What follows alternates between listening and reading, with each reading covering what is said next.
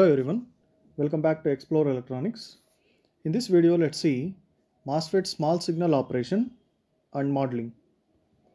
In the other video, I have already explained the different methods of biasing when we are using MOSFET as amplifier. So the basic idea is that we need to keep the MOSFET in saturation region, and so that we need to fix this VDS and VGS to get a constant ID. So as we know, ID is constant in saturation region and that ID is depending on VGS. So we need to keep VGS also constant. So somewhere here we will be getting the operating point. So let us look into the small signal modeling by applying a small signal to the MOSFET, and let us see the different parameters. Here you can see it is just an example of a common source amplifier circuit which I have taken to explain the DC bias point. Here you can observe capital V, capital GS. This corresponds to the DC voltage applied for biasing, which we have discussed in the other video. If we consider this as a DC voltage, with respect to this, the DC current, if you look at, that also represented with capital I, capital D. So wherever we are going to represent with the capital letters, it represents DC values, and small letters as a AC quantity. This is the DC bias current we are going to get, and this expression representing the current by neglecting the channel length modulation. By considering the channel length modulation, we will be getting lambda parameter here extra. So these two are the voltages with respect to DC operating point is concerned. And also the DC voltage at drain to source will be VDS is equal to VDD minus ID RD. Here again this ID corresponds to this DC bias current and this VDS corresponds to the drain to source DC voltage. And here VDD is the source voltage what we are going to apply over here. And now the condition for saturation region is that this DC voltage what we are going to choose in between drain to source should be greater than VGS minus VT. Here also VGS is the DC voltage what we have applied here. And the other parameters here in the circuit are small v, small g, small s. This is the small signal we are applying to be amplified. Means this is the AC signal we are applying to be amplified by this amplifier.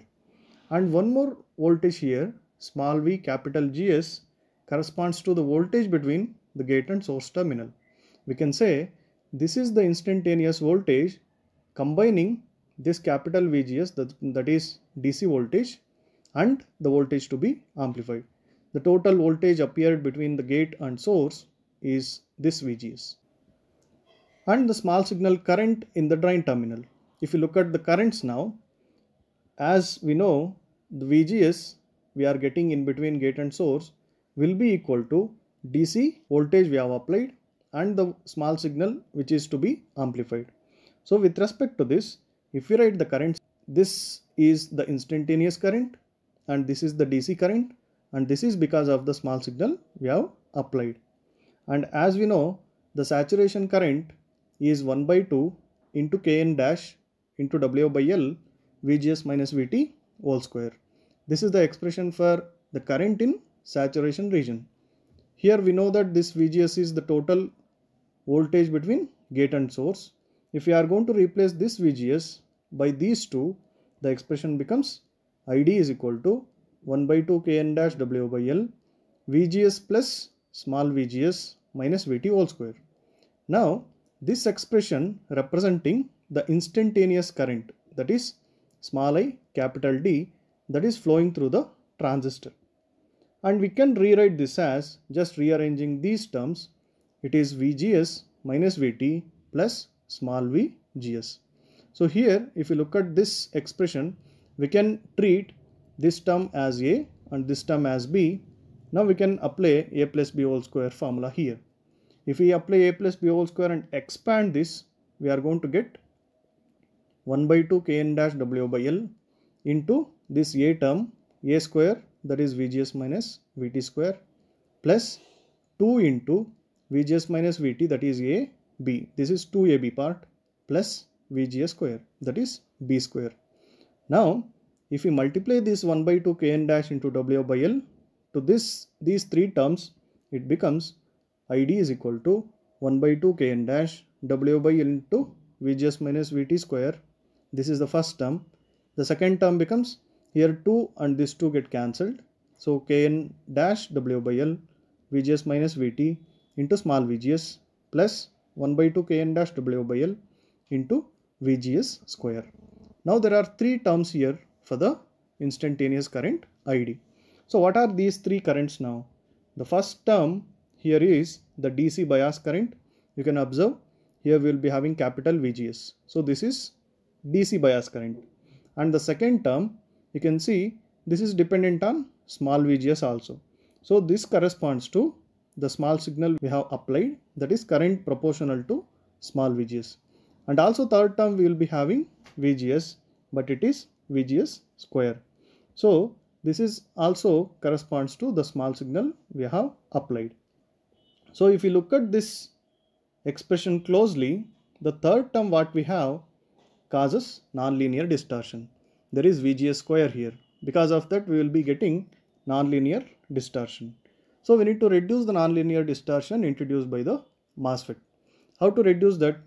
We need to eliminate that third term now.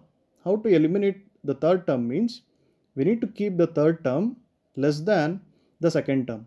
Why? Because here we can see this is the current or the term which is having VGS. Means this corresponds to the signal what we are applying as a input, small signal. But this extra term we are getting a non-linear distortion. So how to avoid that means we need to keep this third term too much less than the second term so that non-linear distortion will be less. So in this expression, if we cancel out Kn dash, W by L and W by L, here it is VGS, this VGS get cancelled with this. So VGS is less than 2 into VGS minus Vt. I have taken this 2 to right side. So now we need to keep this as our criteria or the condition we need to be maintained. This VGS is the small signal we are applying, that should be too much less than 2 times VGS minus Vt. This VGS is the DC component. And what is VGS minus Vt here? This is VOV. Here this VOV is the overdrive voltage above which the transistor will be switched to saturation region. And we can say this VGS should be too much less than 2 times the overdrive voltage of that MOSFET. And this will be the condition to be satisfied to get the amplification. And if the small signal condition is satisfied, we can neglect the last term so that ID is equal to ID plus small id. Now we will be getting only these two terms. Here this small id corresponds to the second term what we have.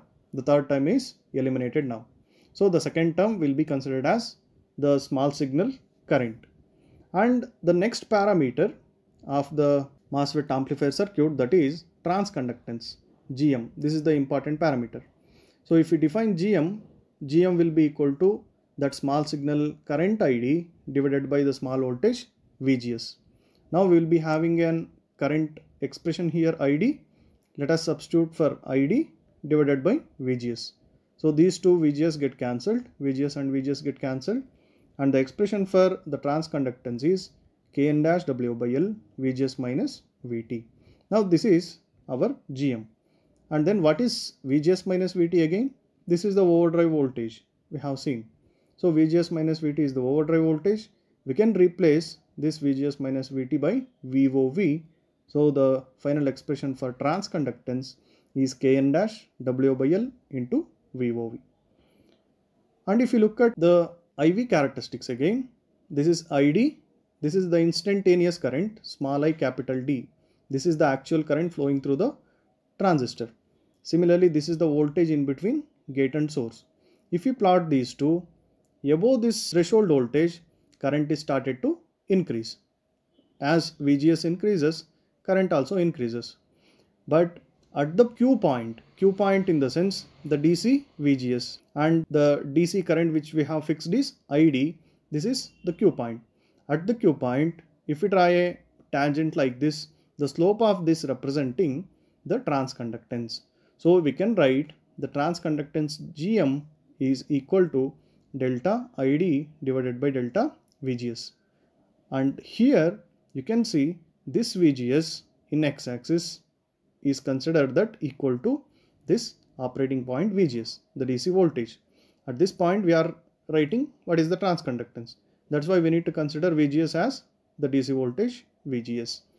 This is the small signal we are applying as input. With respect to that, the small signal current is shown in y-axis here, that is small I, small d. This is about the transconductance. And coming to the voltage gain, how to calculate the voltage gain here? As we know, VD is equal to VDD minus RD into ID. VD is the voltage at drain terminal. This is again instantaneous voltage. And this can be written as VDD minus the voltage drop at the resistor, that is RD into ID. Under the small signal conditions, what is this ID? ID will be having two terms again, first term and the second term, that is DC term and the small signal term.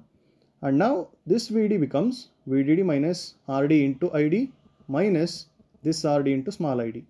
Here we can write it as this VDD minus RD into ID corresponds to a DC term, DC quantity.